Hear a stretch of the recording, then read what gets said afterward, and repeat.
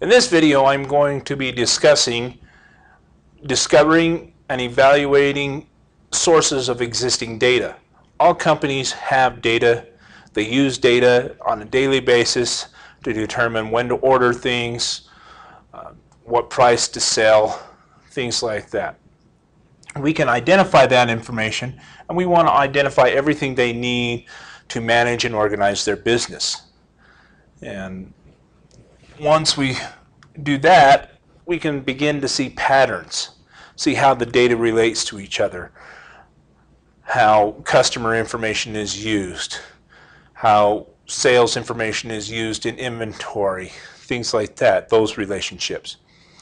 And they can help give us an idea how the data needs to be organized. Also, when we're looking at the data, we need to keep in mind what size of data are we looking at. Is it small amounts of data, large amounts of data? A small mom and pop store would use a lot less data than Walmart.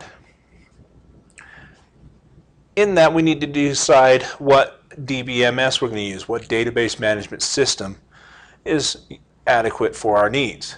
Things like Oracle and MySQL, they're large database management systems, but also require programming.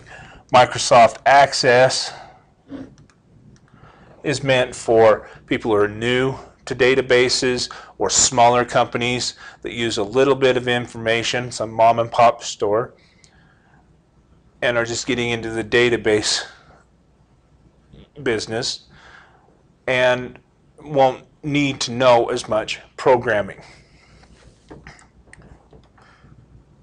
When we're discovering these existing sources of data,